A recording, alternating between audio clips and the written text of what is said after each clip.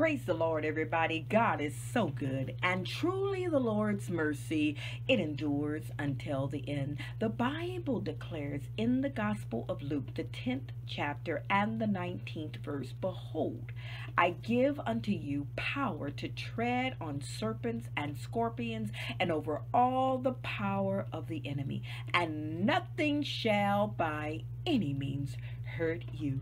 I've taken for a quick subject matter tonight. You got the power. Let us pray.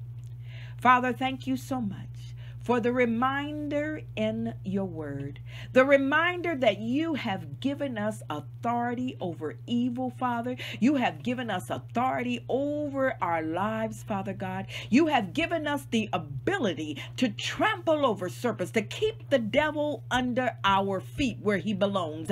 And so, Father, I pray, God, as I speak your word, that it would go forth in power and clarity, God, that your people, my Lord, would be awakened to your word, Father God, that it would come alive in their spirits, God, that they would know who they are in Christ Jesus tonight, Father God. So I pray, Father, that you would lead me by your spirit so that your people would be edified and you, my Lord, would be glorified. So let the words of my mouth and the meditation of mine heart, God, let it be acceptable in thy sight, O Lord, my strength and my Redeemer. I pray and I ask these things in the blessed name of Jesus. Amen. Back in the 90s, there was this group that originated from Germany. They had this song out called "I Got the Power."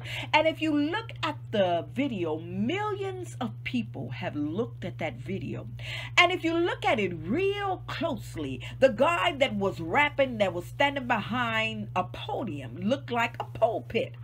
And on that pulpit in the front of it was a demonic picture of someone looking real evil. And if you read deep into what they're talking about they had the power over the world. But I beg tonight to differ with them. The Bible declares that God has given his children the authority. He's given us the power over serpents and scorpions and over all the power of the enemy. And he has declared to us tonight that nothing shall by any means hurt us. So why did God say this in the text? Well, if you go to the Gospel of Luke, the 10th chapter, and if you read it real closely, the Bible lets us know that Jesus put together a group of 70 men, and he declared that they should go out 2 by 2 to Judea. And the reason he was sending them to Judea, because he was going to come shortly. He told them, hallelujah, he gave them specific instructions on what to do and what not to do. He told them that, the harvest was plenty, but the laborers are few. And if we think about that even today, the harvest is still plentiful, but are there laborers that are willing to go out, that are willing to endure, that are willing to stand against evil? Because when you go out in the name of Jesus, that's when the enemy is going to send out, all of his little people to try to stop you from doing the will of God. He's going to work through men and women, evil men and women, I should say.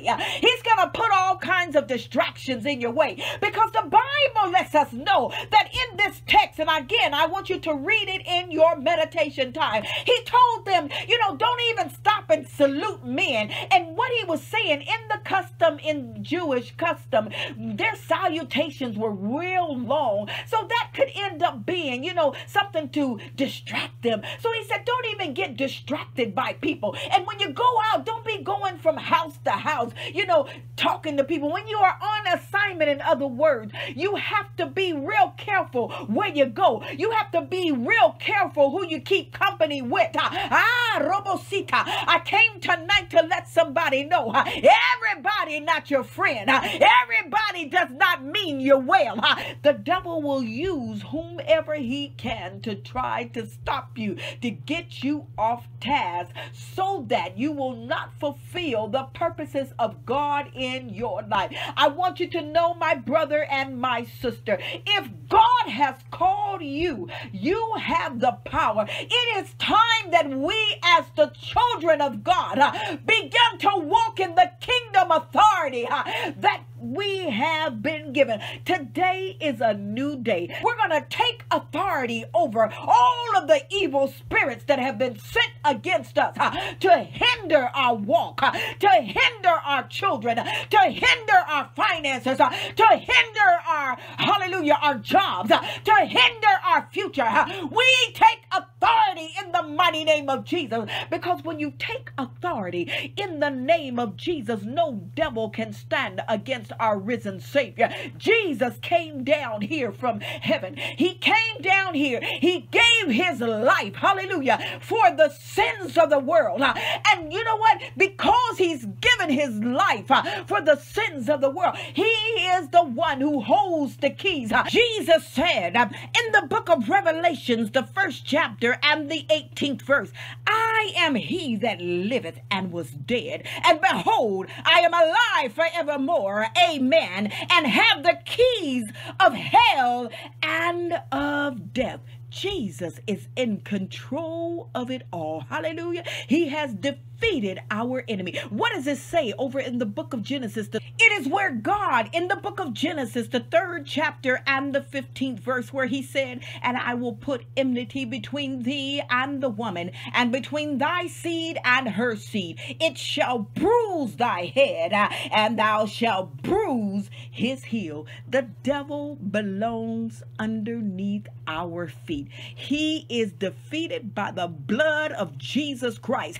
Hey, when Jesus went to Calvary and they hung our Savior on the cross, but the Bible lets us know they took him down from the cross. They laid him in a borrowed tomb. But 3 days later, the Bible declares our Savior got up. He rose from the dead.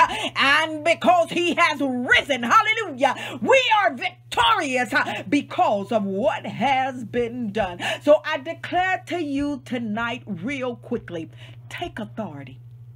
Take back what the devil has stolen. Take back the time that the devil has stolen. God is saying unto you right now, he's saying that he's going to restore the years that the cankerworm has eaten, the locust, and all of those that have risen up against you, that have tried to stop your progress. Get ready for a turnaround. Hallelujah. Get ready for a new day. Because why? We have the power. We have the power. Hallelujah. And why do we have the power? In the book of Acts, he said, you shall receive power after the Holy Ghost has come upon you. You are in the victorious kingdom of God. Come on up a little higher tonight, and let's begin to take back what the devil has stolen from us. Hallelujah. Bible declares, behold, I give you the authority to trample over serpents and over demons and over all the power of the enemy, and nothing shall by any means hurt you. We have the power in Jesus' name. I want to remind you today that God loves you. I love you. I'm praying for you. And until we meet again, stay strong and keep your eyes on Jesus. God bless you. Opportunity to give their life to the Lord. You know, in the days and the hours and the time that we are living in now, it demands that you know who you are, who you belong to, and where you are going.